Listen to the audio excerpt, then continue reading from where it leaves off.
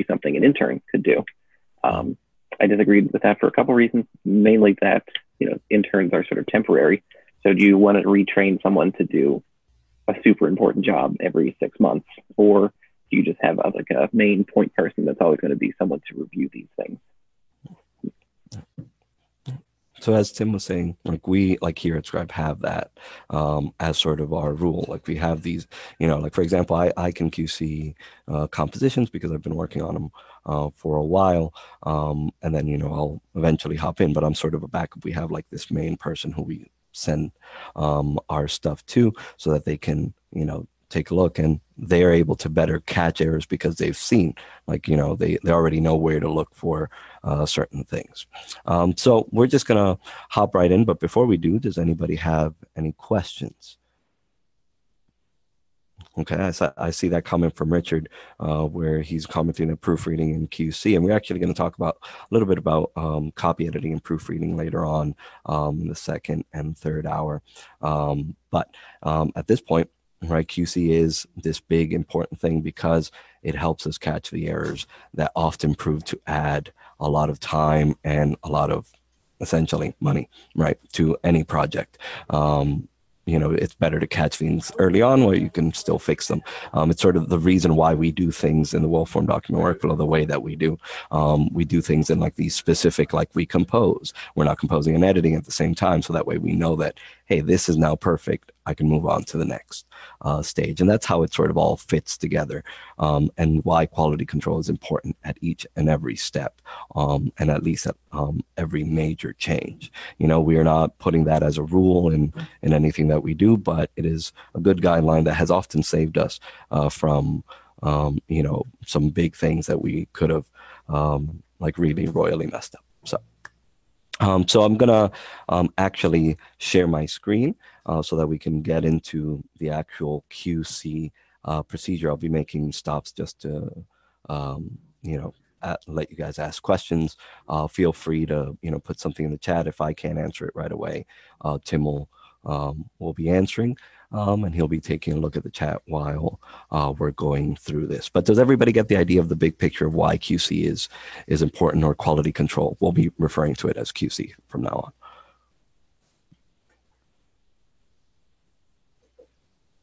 I think we're good. Yes, good, great. Okay, so I'll be sharing my screen here. And so I've also gone ahead and shared on the composition module. There is the OTN demo redo comp .docx file, and that file is the file that has already gone through the refiner. Remember, that's what we did last time, but just as a little bit of a refresher. When we compose a file, we're composing in these broad strokes. We're going through marking elements as they need to be marked as they are, as what their structure indicates they should be. And then after we have gone and composed through those broad strokes, we upload to the hub, and the hub has the refiner tool, which allows us to then, deal with articulation and composing, for example, of those P standard paragraph elements in an automatic way, right? In our conversation with Kathy last week, we were talking about that, how we are not supposed to just go through and, mark everything as P. You can leave things as normal because the refiner is there to help you, do that automatically, because it is tedious, right? It's easy to do, on a 6-page, training document. But when you have a 600-page book, going through and marking everything as P is going to be mind-numbing, to say the least. So again, the idea is you compose as we've gone over the last couple of weeks. You compose the file, make sure that, you go through the checks that we've placed there in the composition module, and then get to that step where you are refining the document, uploading it to the hub, running the refiner, and then downloading that file so that you can see what the refiner has done. And so I'll go ahead and share my screen now with that refined document.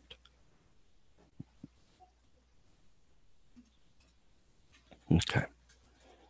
And again, just as a review and just to make sure we are all caught up, because I know it's been 2 weeks, and a lot of information tends to leak during those 2 weeks, 2 week time. We always work in draft view so that we're able to see how things are structured, how they're currently composed, right? And we're just going to scan through this document.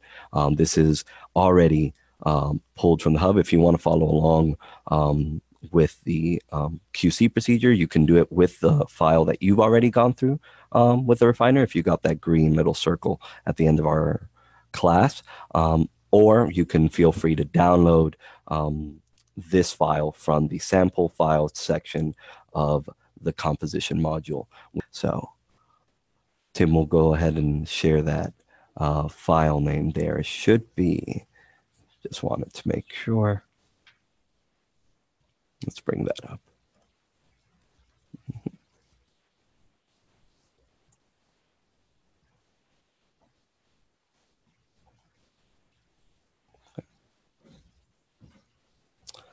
Yeah, so the in-between file, right?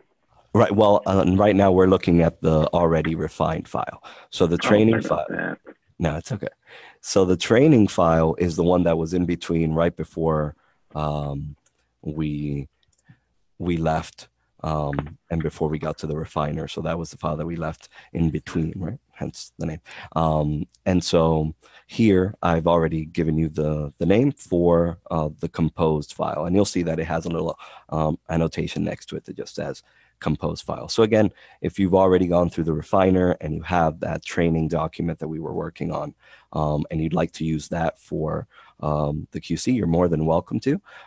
But if, for example, you're like, okay, I just want to, learn what this whole QC thing is about, you're also welcome to download this file so that you can follow along here with us.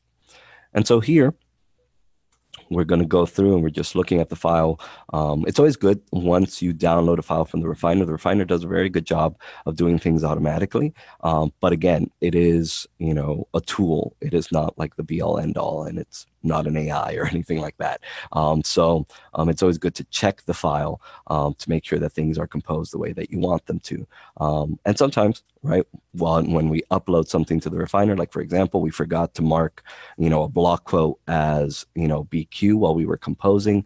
And what ended up happening is that the hub treated that like a normal paragraph and just called it P. It reduced it down to P. It will do that as its default action. So you always want to check your file to make sure that things are composed as you want them. You can relatively trust the hub, but it's always good to check things. That never hurts, and it's always a good investment of time. So we're going through here, and we're going to just go through. We have our copyright page composed with CRT styles. And here we have our Library of Congress data composed as CIP for catalog in publication style. And here I'm just going to speed up a little bit just so that we don't take too much time, as we've already gone over this. But you have the introductory section of the chapter. Forgive me because this is still in Latin. We haven't gone through and made the English one, but we will make the English one, right? So we'll go through. And we're looking here, and you see that the hub made this, which we left as normal. It made it into a P, and then it applied the articulation. And by articulation, I mean adding those spacing distinctions. And it made it PF for the first paragraph in a chapter. As you can see, no paragraph before it, right? And so here we have our NLs. And actually here I can see something interesting, like this here should be NLF. So it's always good to check, right? And so we're just going to go ahead and make that NLF, right? So I'm going to go here to the SAI, and this is just, okay, so Sophie actually is bringing up a good question, which I'll address once we go through this, this document here. So we're going to just go ahead and apply the first style here. We're going to use our style galleries. I've actually created a style gallery just for numbered lists because they come up so often. So I'll have that here. Again, remember, you can also load the default galleries, which are here, and you have numbered lists available there as well, right? So, but I'm going to go ahead and use the one I created. There you go. And then I'm going to apply the numbered list first style here. See, go ahead and click on that, and that applied the NLF style here as it needed to be. And so we continue. And again, here, we didn't do a little bit of articulation, so that should be NLL. We're going to go ahead, bring up our numbered list again. So remember, SAI, style galleries, and then if you created your own style gallery, it'll display here, numbered list, and then NLL.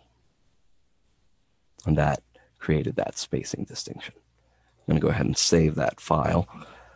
And we're going to continue going through. We have our BQS, or for our block quotes standalone has space above and space below, and so on and so forth for the rest. So you see the list here.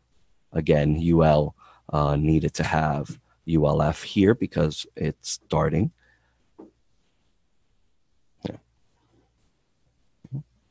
Let's see. Thank you, Sophie, for bringing that up. I'm actually noticed it right now that should be ULF, and so I'm going to go ahead and compose that as ULF. Right?